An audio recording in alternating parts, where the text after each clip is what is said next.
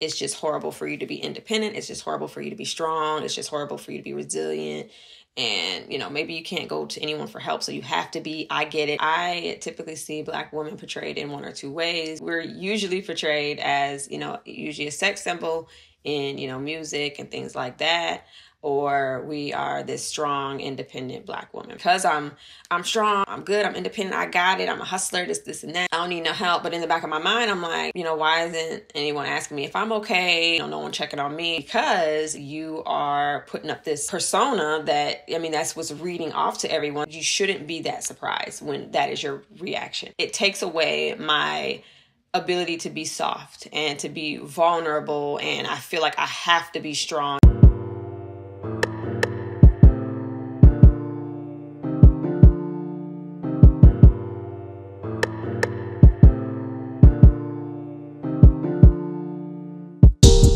Hey, if you made it over here, the universe definitely sent you. So shout out to us for coming together, and cheers to the journey. It's never too late to become a new subscriber. So don't forget that the subscribe button before you dip.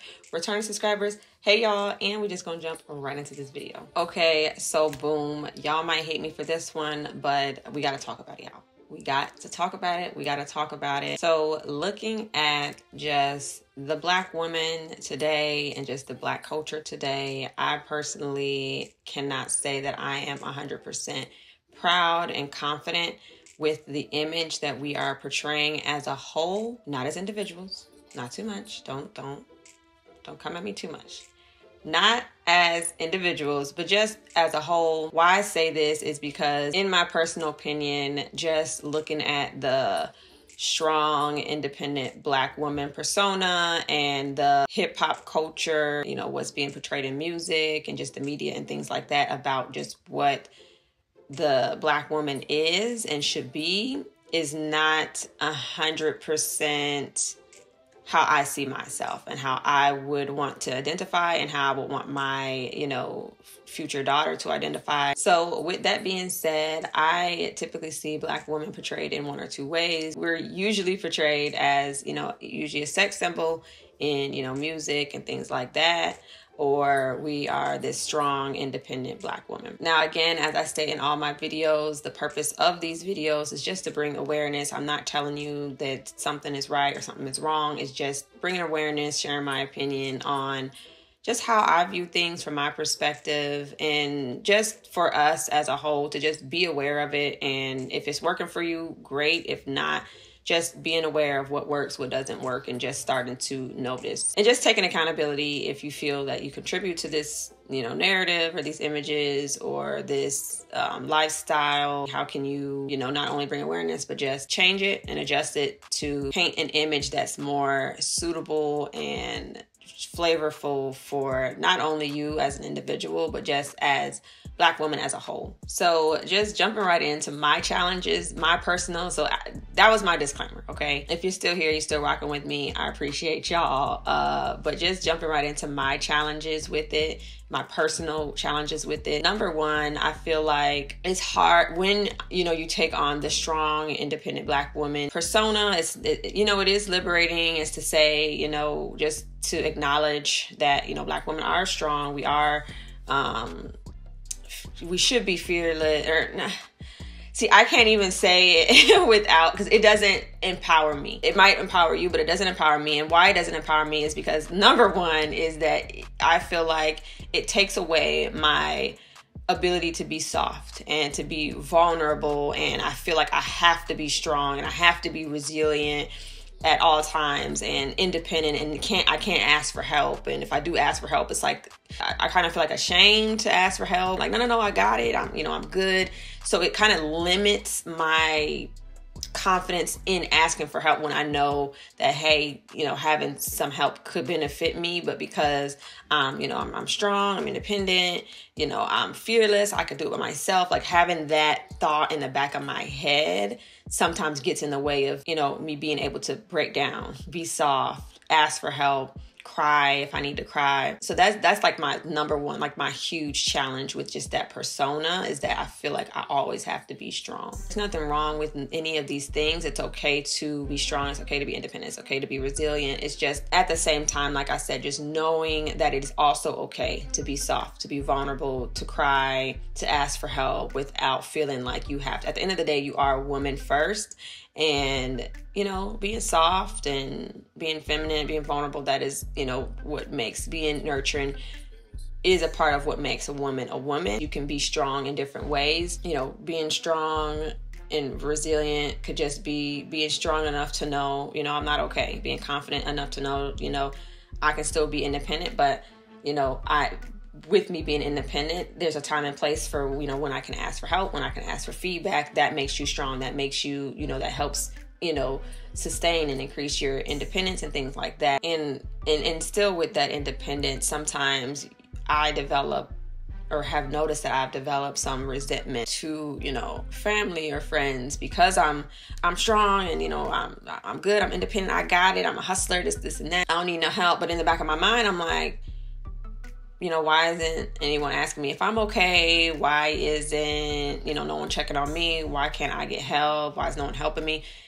But then on this side, it's like, because, Alexis, you are putting up this persona that, I mean, that's what's reading off to everyone. So everyone's thinking you're okay, you're fine, you don't need no help. You know, she's good, she's always good. So you have to just be aware of that persona that you're portraying, and that you shouldn't be that surprised when that is your reaction, or that is your not reaction, but when those are your experiences, when you are feeling like, oh, it's just me, but because that, and you know, I can't ask for help and I do it by myself. It's because you're putting that out into the world. That's what people are reading about you. That's how they're seeing you. So of course they're not going to ask you for help. Of course they're not going to, you know, assume that something's wrong or even check on you. Is that, you know, basically how you want to be seen? And I'm going to jump into that. I'm not going to jump too far ahead. It just basically gives off just overly masculine energy. How are you allowing your masculine partner or a masculine partner or male figure,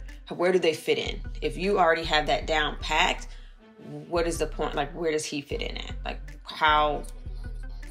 where does he come in at? If you got that down, you're independent, you're this, you're that, I'm strong, where does he come in, and how can he fit into that picture? Naturally, men are supposed to, you know, carry that masculine energy, that, you know, strength, that, you know, provider mind frame, that for the most part, you know, I got it. I can, you know, take care of mine and my family. Like, they're supposed to come in with that energy. So if you're already coming in with that energy, basically just where does he fit? Just being mindful of that, y'all. I'm trying to like tiptoe around how to place my words, because I don't want you guys to think that I'm saying it's just horrible for you to be independent. It's just horrible for you to be strong. It's just horrible for you to be resilient. And, you know, maybe you can't go to anyone for help, so you have to be. I get it. I'm that. I've trust me. I'm not saying that at all. There's other things that play into why you feel like you have to be strong, and, you know, why you're independent and why you have to do things on your own. I get it. I'm not saying that is terrible. Please don't. I'm not saying that at all. Just asking yourself, does this persona, this strong, independent Black woman persona, this, you know, does that persona truly capture who you are and how you want to be seen, and basically just who you want to be? Like, does that capture, is that who you are? If that is who you are, then I'm not talking to you. Disregard everything that I just said in the video. This video is not directed to you. If it does not, however, just asking yourself that question. Is it blocking your blessings, your opportunities, your ability to attract certain opportunities, certain, you know, people, certain things? Is it blocking that? And what I mean by that, like I was stating, hold on, y'all, there's like hair on me or something. Are you attracting the type of men, for an example, that you want to attract by being this way? Are you attracting the right opportunities in the workplace? Are you attracting the right friends? Like, because you're so, you know, strong and independent, you might be working on a project that could use another person's perspective, or you could get further if you ask for help. But because you are saying, nope, I'm good, I'm independent, I'm gonna figure it out on my own, I got it. Like, is that blocking your blessings? Is that blocking opportunities for you? Is it making you unable to listen to feedback when people are saying, giving you feedback with things? Maybe it's about maybe you said something wrong. Someone's trying to tell you, hey, I didn't like the way, and you're just so defensive and strong, and I don't need to hear, I'm good. Like, just asking yourself, is it blocking your opportunities, your blessings? Is it, blocking you from being in certain rooms just by thinking that you have to have this persona and, be and act a certain way? Is it actually helping you? Is it benefiting you? Another question, which is a question I've asked myself recently, does this allow you to be vulnerable and cry and just let loose and let go from time to time? Crying is healthy. Being vulnerable is healthy. Being soft is healthy. Is that allowing you to truly be able to do that when you need to do that? Being vulnerable, meaning asking for help when you need to, crying when you need to, telling somebody the truth, or saying, hey, this is how you made me feel, in a healthy way when you need to, sticking up for yourself when you need to, just being vulnerable, trying new things, being vulnerable to say, you know what, I may not know what I'm doing, but let me try it anyway. Like, is that persona allowing you to be vulnerable when it is time to be vulnerable, and strong when it is time to be strong? Like, are you able to differentiate the two when it is time? Lastly, kind of similar to number one, is it serving you just as a whole? Like, is this persona serving you as a whole? Are you getting to where you need to be as a whole? Are you where you want to be as a whole? Like, just the way that you carry yourself as a whole, is that beneficial to you? Is it serving you? Is it intentional? Just something that I'm reflecting on constantly as I get older. Who is Alexis? And just growing. It's a part of, growing. It's a part of my healing journey, my self-healing journey. It's a part of my trauma. These are just my personal experiences and my attempt to bring awareness to other people who are battling with just, who they are, identity, who they want to be, how they want to be seen, and just self-improvement as a whole. I mean, you don't necessarily have to be battling with identity and things like that, but just